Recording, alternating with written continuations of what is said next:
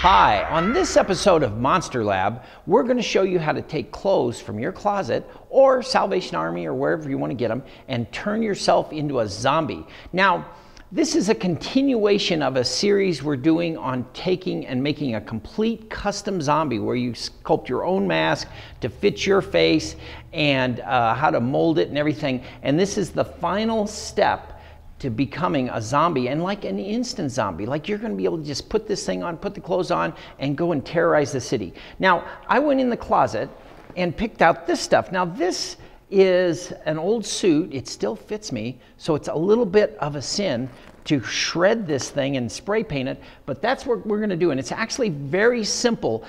Basically, what you need are spray cans of, this is all like primer, but I've got black, brown, and gray primers. And the primers work well. They're kind of flat and gnarly. There's lots of other ways to distress stuff you can do. There's Fuller's Earth, which is great, like if you want to distress it and then wash it out. But we are going to destroy these clothes and make them special. The other thing that is nice to have is a rag, always handy, gloves, just to stay neat.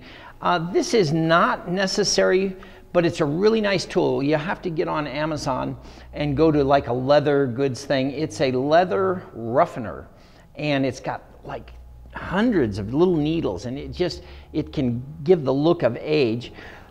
A razor blade, one of these retractable razor blades, and be careful with this. You know, we were doing a job. We had 1,100 zombie costumes we had to make for Six Flags. And I had a couple of young guys, gal and guy, and they were helping me shred. And I said, now be careful with those, because, you know, it doesn't look like it's dangerous, but this is dangerous. And sure enough, he just, you know, he's like, ah.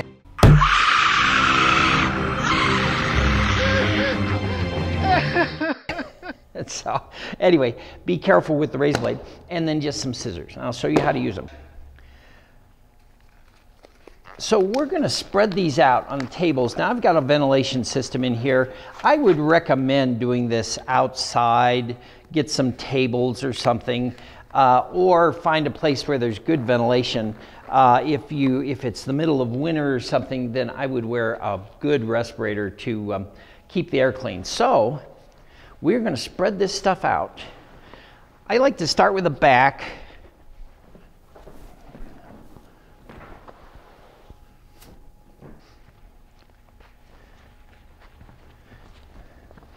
It's funny how you buy stuff and it's all cool, and then someday you just don't care anymore.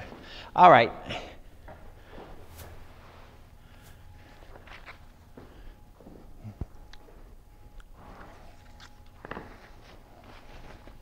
I've also got a tie and suspenders.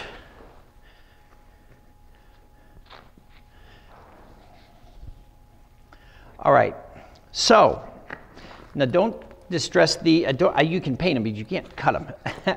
But take the razor, just put it out a little bit. You don't need much. And just go in and cut. And you can cut out chunks. You can rough it up. Now this is where the rasp comes in handy, but the razor can do an admirable job too. But I like to get stuff cut out of it so that it's really worn before you even get in there with the rasp. And also, I wouldn't cut in the center. Like, you don't want to cut the center of the shirt and then have your skin showing, because it's bad enough. I'll go over this later, but it's bad enough that your hands are going to show without makeup. You don't want to have that, that looks different than this. Same with the pants. I'm going to shred the pants legs a little bit. But I'm not going to shred the knees, because that's... Now, another area you can go in and do some shredding is like pockets and things. And again, I would stay away from up here because you don't want to cut it and have it be all loose and baggy. Same with the coat. And I'm kind of going in crisscross, like I'm doing like pyramid shapes. like this.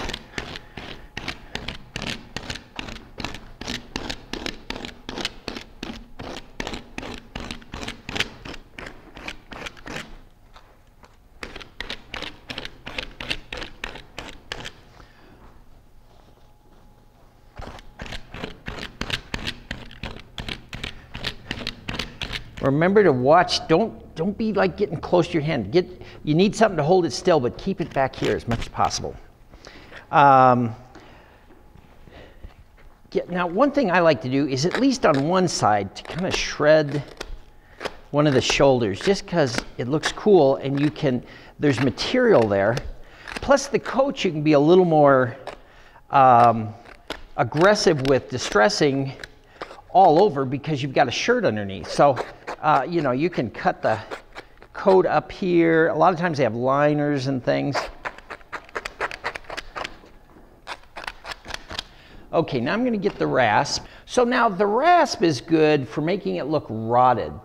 It's already shredded, and but that's not really, it's not really rotted. So this, you go in and it makes looks like the moths have been eating this cloth.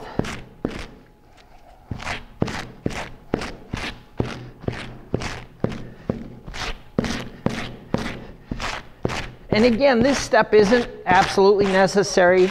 You could just be much more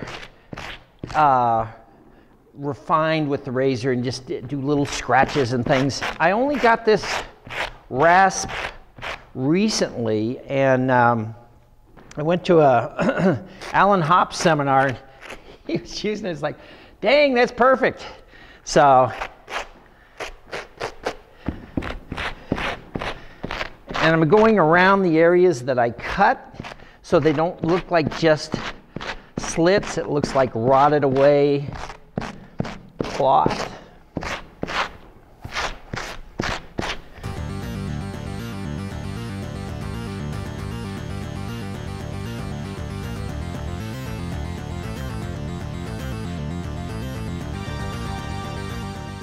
You have to clean this periodically. It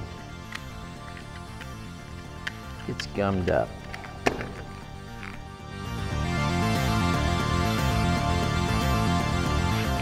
And I'm actually sometimes kind of using the razor blade sideways to kind of scrape it. And this is where it can simulate the rasp if you don't have a rasp. Just use it sideways and it roughs that up real nice.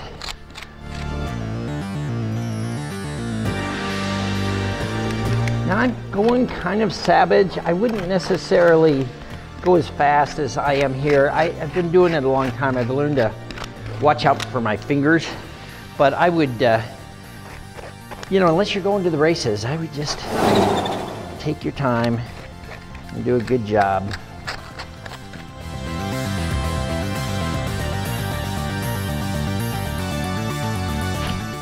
You know, I changed my mind. I think I'll keep the suit. No. I'm also kind of, with the rasps, I'm dragging and getting fresh hooks in as I go around, and that helps too. You'll get the hang of all this stuff, but sometimes just knowing a few tricks makes life a little bit easier. You'll want to be sure and get under the collar with both the rasp and with the spray paint, because you know, if it moves a little bit, then you got a perfectly clean spot there. That's no good.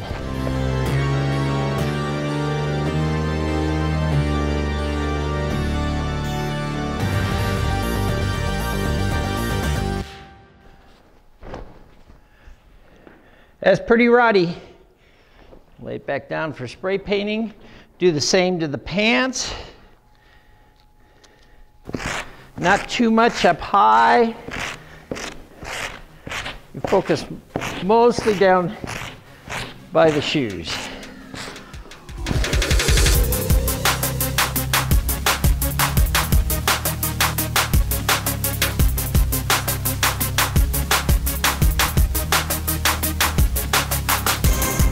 I'm doing it a little bit more carefully and lightly up here.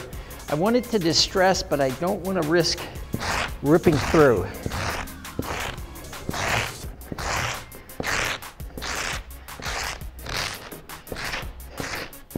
Okay, we're going over to the shirt.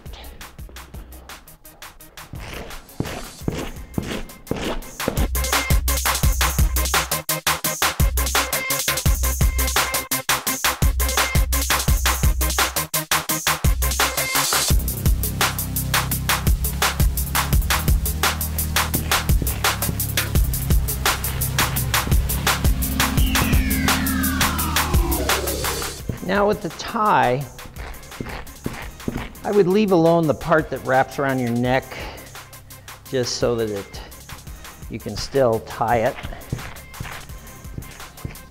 Okay, so now that it's distressed, we're going to use spray paint. Now I normally start with brown and then go to gray, and then black kind of cleans it up if it needs it. And black you might use like around the bottoms of the pant legs where, you know, they get muddy and things like that. But if it gets too splotchy or something, black can kind of come in and just fix it. And I usually put more distressing in the areas where I've done the most shredding. And if there's any white stuff, like there was a white thing on the shirt, man, that's gonna go away. You don't want any distractions. This is art.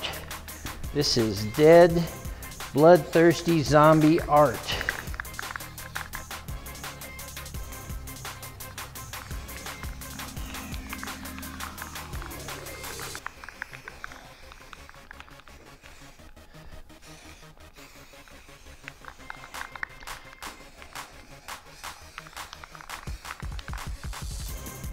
You forget the back of the tie because sometimes they flip around.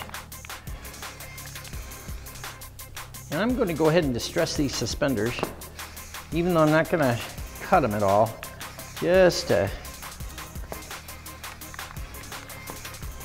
have everything color coordinated.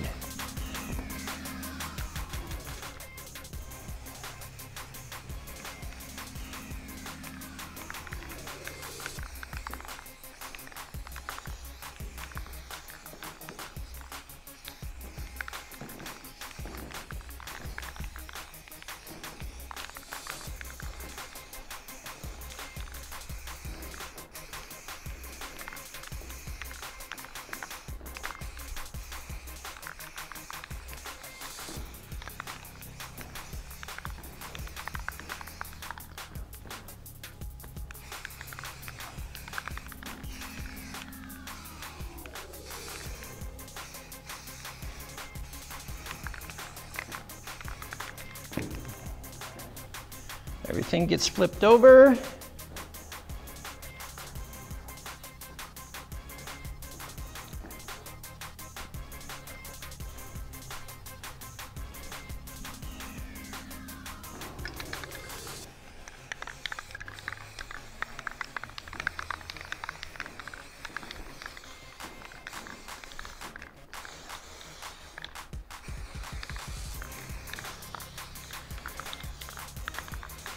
Okay, for the rest of it, I'm going to wear a respirator because I don't have the ventilation fan on, and we're just gonna go to radio silence, and I'm gonna get a mask on, and you should do the same.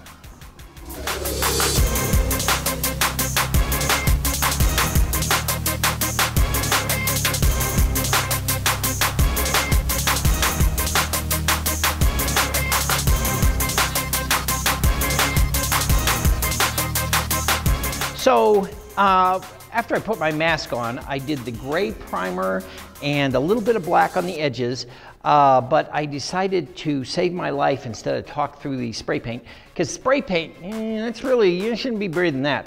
But this is the result of the cutting and distressing, and this is kind of what you want to end up with where it's heavily distressed, kind of in the wear areas, like around the wrists and the lower part of the coat, and that's the look. So I'm gonna take Dead Ed for a little night on the town, and we'll see you there.